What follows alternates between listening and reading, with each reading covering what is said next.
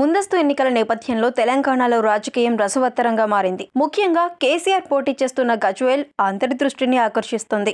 ప్రతాప్ రెడ్డి గట్టి పోటీ ఇచ్చే సూచనలు కనిపించడమే ఇందుకు కారణం. ఈ నేపథ్యంలో కేసీఆర్ గజ్వేల్ కార్యకర్తలతో సమావేశం ఏర్పాటు చేసి తనను గెలిపించాలని కోరడం విశేషం.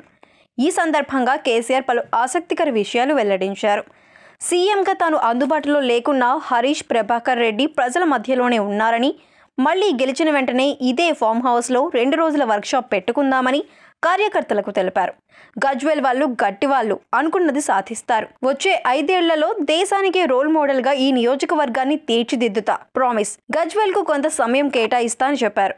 గజ్వేల్లో 18 ఏళ్లు దాటిన ప్రతి ఒక్కరికి ఇల్లు కట్టిస్తామని, 2 బర్రెళ్లు ఇస్తామని చెప్పారు. నేను చాలా తక్కువ చేశాను, ఇంకా చేయాల్సింది చాలా ఉంది. పొగడ్తలతో అభివృద్ధి కుంటుపడుతుంది అని వ్యాఖ్యానించారు. ప్రతి ఒక్కరి ఆరోగ్యాన్ని దృష్టిలో ఉంచుకొని రాష్ట్రమంతటా భూగర్భ డ్రైనేజీని నిర్మించాలనే ఆలోచన ఉందని, పైలట్ ప్రాజెక్టుగా గజ్వేల్ నియోజకవర్గంలో చేపడతామని కేసీఆర్ వెల్లడించారు. ఇంకా కేసీఆర్ మాట్లాడుతూ, సిద్దిపేట ఎమ్మెల్యేగా ఉన్నప్పుడు తాను కూడా ఎంజాయ్ చేశానని సీఎం కేసీఆర్ అన్నారు. ఉద్యమాన్ని భుజానికి ఎత్తుకున్నాక పార్టీ అధినేతగా చాలా కష్టపడ్డా, నిద్రలేని రాత్రులు గడిపి ప్రణాళికలు రచించాం. రాజకీయ నాయకులకు విశ్రాంతి ఉండకూడదు, ప్రజా సంక్షేమమే లక్ష్యంగా పనిచేయాలని హరీష్కు ఆనాడే చెప్పా.